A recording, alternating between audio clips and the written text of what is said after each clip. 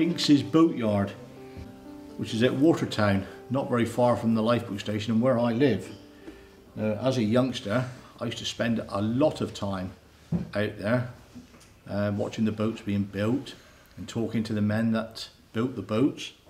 And I believe in this photograph, this is possibly two of the last boats built in the yard before it finally shut down in the early 1980s. It's nice to see boat building, but boat building in a traditional way, where it's built in wood.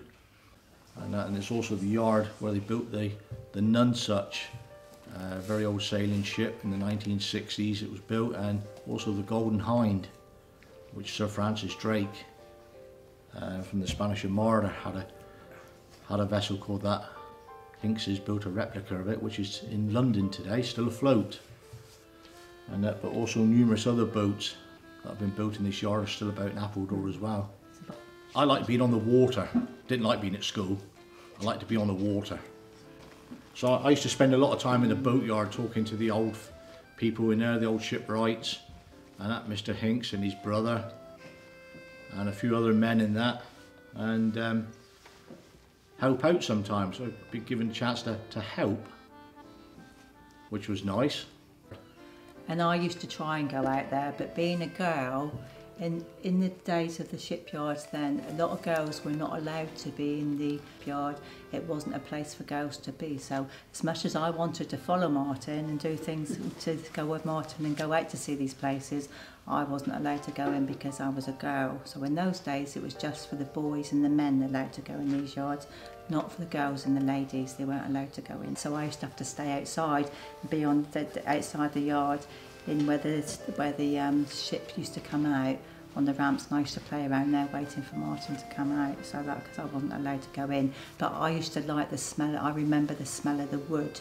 I loved the smell of the wood. That was all fresh, cut from the trees.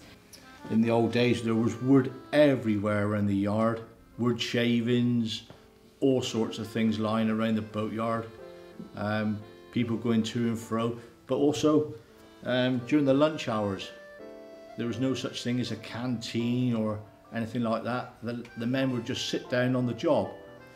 Basically where they worked or where they were working in the yard, they would just sit down and have a cup of tea, have their dinner and things like that. Just talk, wouldn't they? And general getting on with the work, a lot of banter going on, a lot of talking, and that especially when they were planking a vessel.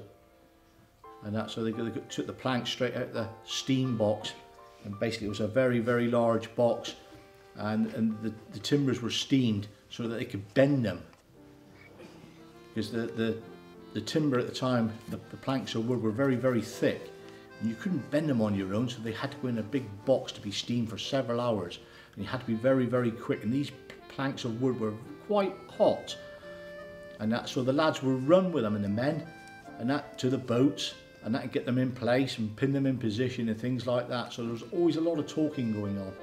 I always remember everybody always seemed to be happy and talking and enjoying what they were doing. So it was a nice environment to be working in, I would say. So, you know, I do remember seeing people always whistling and singing while they were working.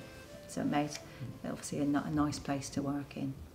But I also like the picture because it's probably one of the last traditions that will never be seen in Appledore, and that's wooden boats being built, and that, which is a big shame really, because you've lost a tradition that's been going on in Appledore for generations, hundreds and hundreds of years, and sadly there's no wooden boats being built anymore in Appledore. So it's one of the reasons why I like it, because it actually captures some of the last traditions in a traditional boatyard.